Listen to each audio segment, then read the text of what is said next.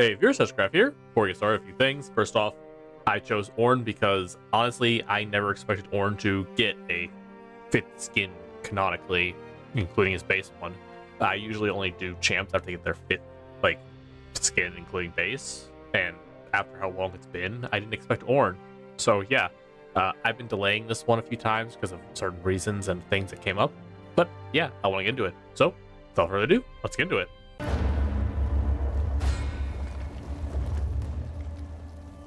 As always, base skin gets a 5, and yeah, Ornn, design-wise, is pretty cool, being the whole primal god of the forge and fire kind of design. Yeah, it really fits his design pretty well.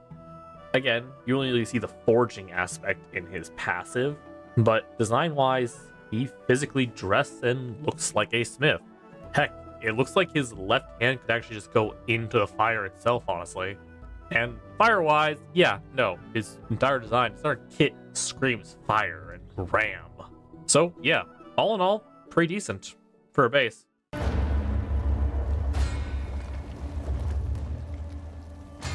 You know, at first, even though I own this skin, I always thought that, oh, they just recolored the fire blue, but actually taking a good hard look at it, no.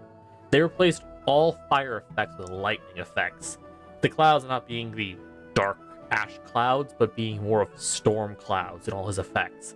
And honestly, yeah, it's pretty decent and cool. You can actually see the individual details in all the attacks, replacing the fire with a lightning storm strike. And yeah, honestly, I think this skin is really good and deserves a 7.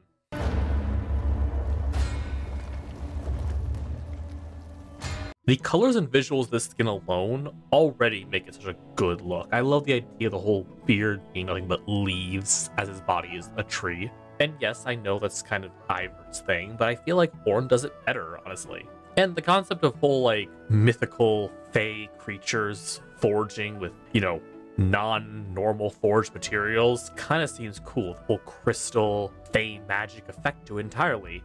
And as a D&D nerd, I think this is a really good skin and deserves an 8.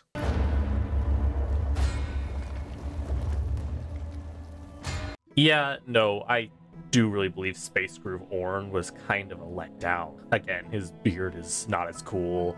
The best little detail I could find is the lava lamp effect in his horns. But even that, the rest of his model is still kind of eh. His hammers are not even really hammers. The ram, his ult actually looks decent, but besides that, the rest kind of feels eh. And where Space Groove has some of this kind of goo effect to its abilities, it's there, but with Ornn's colors being a sort of bluish orange look to it, a bit of yellowish even, I would say that it's kind of meh in design wise, and I give it a 5.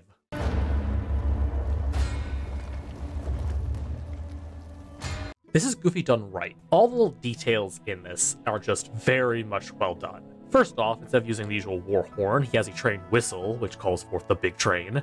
Second, he actually does have train whistle effects that you will hear when he uses abilities. His horns actually produce smoke during certain abilities.